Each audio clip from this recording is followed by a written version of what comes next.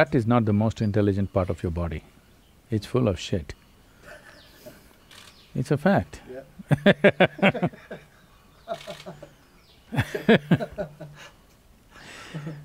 It's not the most intelligent part of your body. This feeling from your gut, Yeah.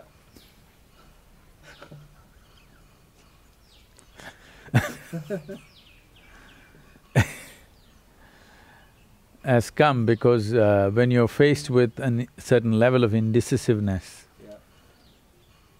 fear will come. When fear comes, it begins to function in your gut because fear and bowel movement are very connected. That's why we say shit scared.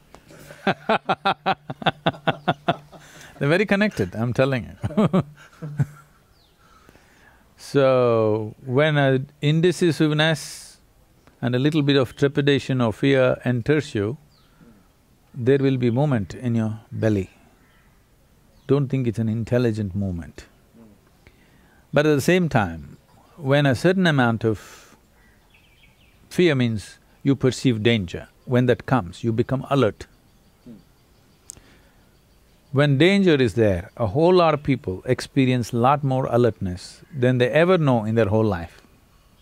Did you ever crash your car or motorcycle or at least fall off a bicycle? Yeah. So if you're just about to crash something or you're just about to fall off the roof, those few moments when you thought you're going to fall, if you fell maybe you wouldn't live, but when you thought you're going to fall, those few moments you will see, they will live up in your memory like this, always. After 30 years, you still remember that one incident because it's so bright, because you were so alert in that moment. So danger brings alertness, or your perception of danger brings alertness.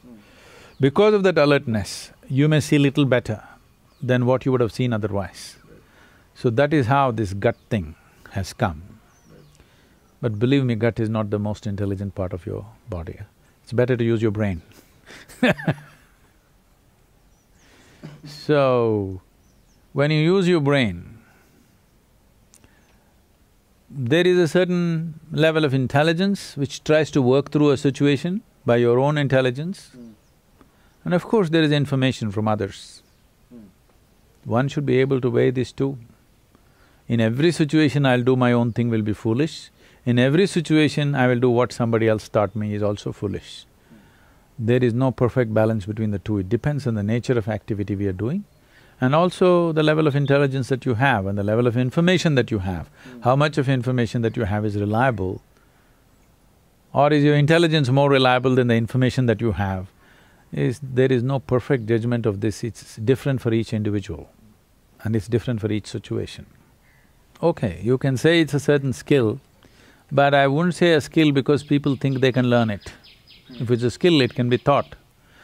This is not something that you thought, that you learn from somebody. This is something that you slowly evolve. How much of… to what extent is your intelligence more reliable than the existing information? This is something that you arrive at your own judgment. For me, in my life, whatever information comes, I just first dismiss it and just look at it from my own intelligence. If my own intelligence is not able to find its way, only then I look at the other information. Because I don't want to clutter myself with that information and prejudice my intelligence of looking at it in a particular way. I want to simply look at everything the way it is. If it doesn't work, if my intelligence is not sharp enough, doesn't have a way to pass, then only I look at other people's information. Everybody need not follow this mode. It's individual and it's different for each situation. In every situation it's not so. When I'm driving in a strange country, usually it's a lady's voice and the GPS if she says turn left, I turn left, turn right, whatever she says. I don't use my intelligence. Okay. So it's a judgment that you make depending on the area of function.